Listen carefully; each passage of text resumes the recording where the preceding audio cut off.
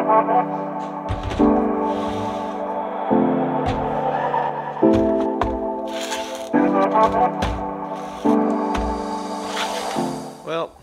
it's officially oil change day. Now, oil changes you would think would be pretty simple for most people to grasp, but there's a couple little things that I want to go over here that some people I think seem to miss, especially on the Subarus. So let's show you some stuff here. What's up guys, welcome back to the channel. So today we're going to be doing an oil change on the WRX. In fact, it's going to be its first oil change. Just got a little over 2,100 miles on the car now, almost 2,200 miles. And really don't need to do an oil change right now, but just for peace of mind, I'm going to do the first oil change now. So first things first, I'm going to go with some Royal Purple in the 5W30 flavor. What the car recommends. Not necessarily Royal Purple, but I like their shit, so that's what I'm gonna use. Second thing, these are genuine Subaru oil filters. There's a part number there if you want one. And then the final little piece that some people seem to always forget on these cars, and it's kind of a critical step, but you wouldn't think about it, but these little guys, crush washers. If you're gonna be doing an oil change on a Subaru, I mean really any vehicle that uses a crush washer, for the love of God, please replace it. These are one-time use only parts, not let's change the oil 100 times and keep reusing it parts. They're cheap, like $1, a few cents, I don't know what they were, but there's a part number there. I want to go over a couple things real quick before we get the car up in the air completely. First of all, I always recommend cracking your oil fill. It breaks the vacuum so that when you drain it, it has an easier time flowing out the oil pan. Crack it enough to where it breaks the vacuum and it can drain. Second of all, on these cars, since the oil filter is up top here, I usually recommend pulling this off first before you drain the oil. Reason being, when you pull this off, all that old oil that's in this and this whole system drains back into the pan, so that when you drain it, you're getting everything from here down. So let's rip this puppy off real quick.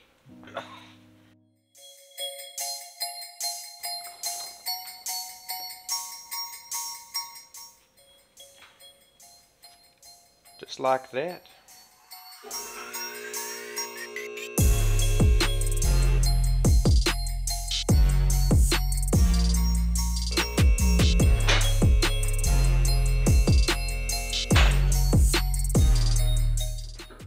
So if you're going to be doing oil changes on a lift, one thing I highly recommend investing in is one of these guys. Pretty cheap at Harbor Freight. I think it was like 50 bucks or something like that. I can't remember. But it comes in handy. You don't get oil all over your floor. And you can do it with a drain plan on the floor, but this is so much nicer. Anywho, underneath here, pretty easy to get to. You don't have to take anything off. Luckily, Subaru was nice and put it in an accessible area.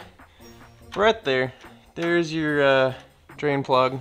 Just a 13mm bolt. So grab yourself a 13mm socket and a ratchet and get that guy off there. So let's go ahead and do that right now.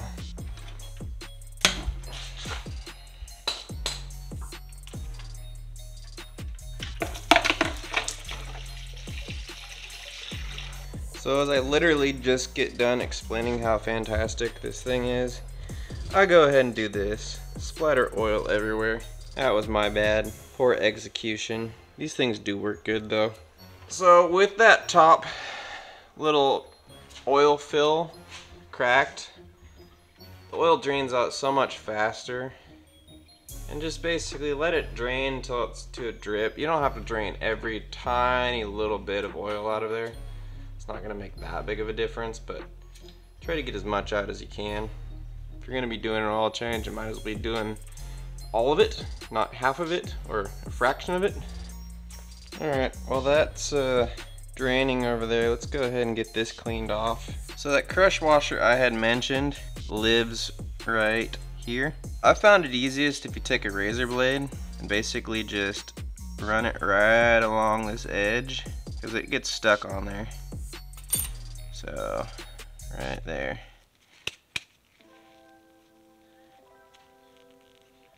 Just like that. So make sure that you just run a razor blade along the edge, because I think a lot of people don't realize there is a crush washer there, because it does get kind of stuck on the bolt itself. But please replace it. Don't not replace it. Such a cheap part. Once again, if you have this off, you might as well do it. You have to have it off to change the oil anyways, so just do it. So now, as far as the crush washer is concerned, it really doesn't have any particular orientation. If you look at it though, one side is kind of more flat than the other. I personally like to put that flat side facing down on the bolt, or plug, bolt, plug, whatever you want to call it. Just like that. You'll see the top side's a little bit rounded. So that's that. Let's go ahead and get this puppy put in the car. Now there is technically a torque spec for this, especially since there's a crush washer, so let me get that here for you. Okay, and the torque spec on the actual drain plug itself is 28 foot-pounds. Make sure you torque it down to that. Don't just hammer it down. Once again, because there's a crush washer in there, there's a certain torque spec for this for a reason.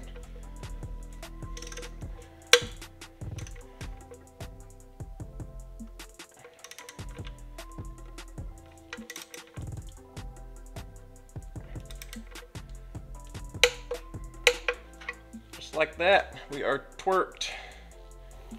Alright, I'm gonna grab our new oil filtering unit here.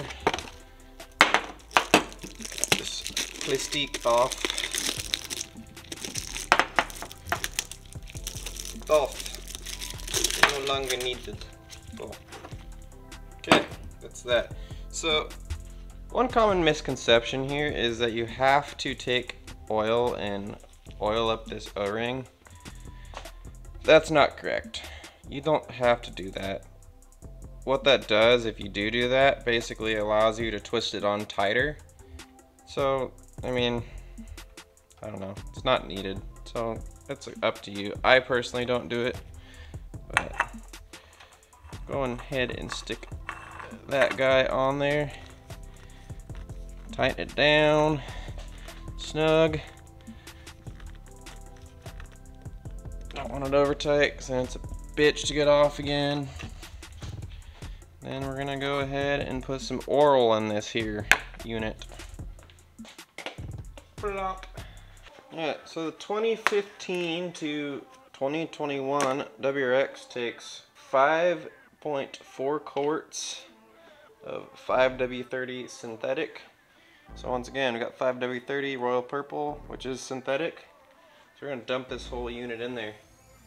Give her the old purple drink. Oh yeah. Oh.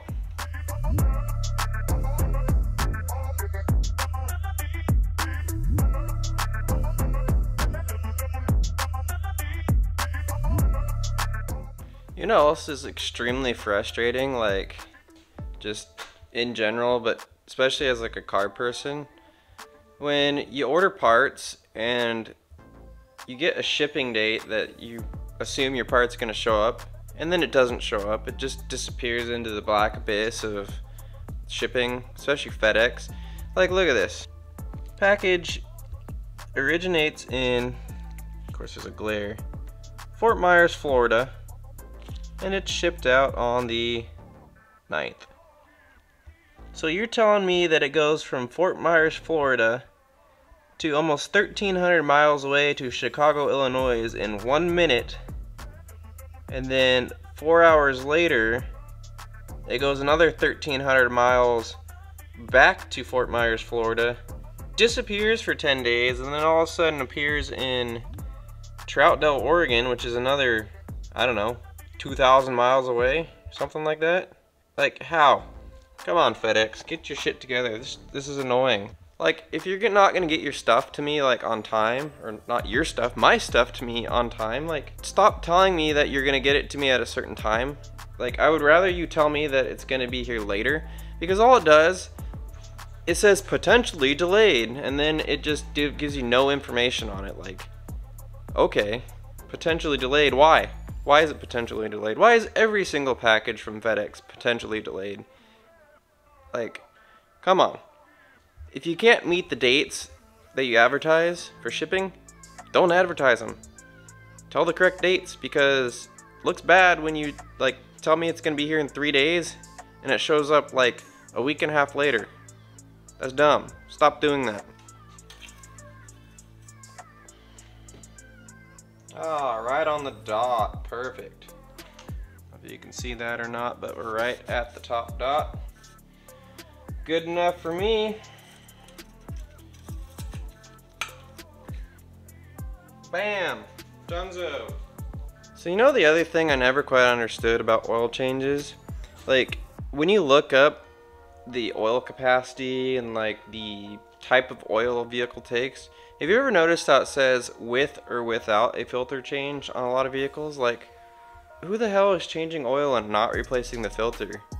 Like, why? Why would you do that? Why would you go through the effort of draining all the shitty oil out to then not replace the filter? That makes zero sense to me. Anyways, that's gonna wrap today's video up. So make sure that you replace that crush washer. I know you guys don't do it out there, some of you guys anyways. You know who you are. Just do it. Stop not doing it. It's dumb. As you saw though, with my little shipping debacle here, we got some parts coming, so comment down below what you think they are. I think might surprise you. Might not. We'll see. Actually, you'll see. I already know. Anyways, if you like this video, smash that like button. Once again, consider subscribing if you like the content I'm creating. And if you have any questions, comment down below. I'm happy to answer any questions you have within my ability to answer. So, once again, thanks for watching, and we'll see you in the next one.